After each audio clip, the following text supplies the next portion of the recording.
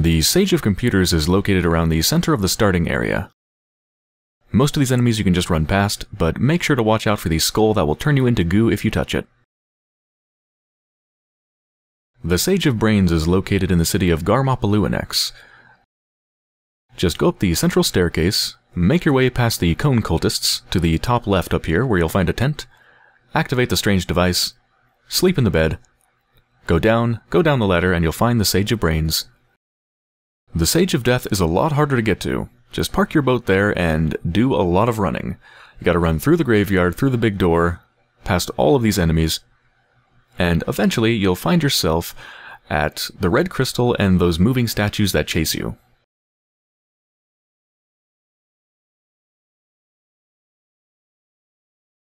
This one is pretty high stress to get because you have to avoid the statues that are constantly chasing you, but eventually you'll find this stairwell here and go up it and you'll find the Sage of Death. Then just take the 3 Sage tokens to the bottom left of the game map, to this little place here. Put each Sage token into the receptacles. And then use the TV.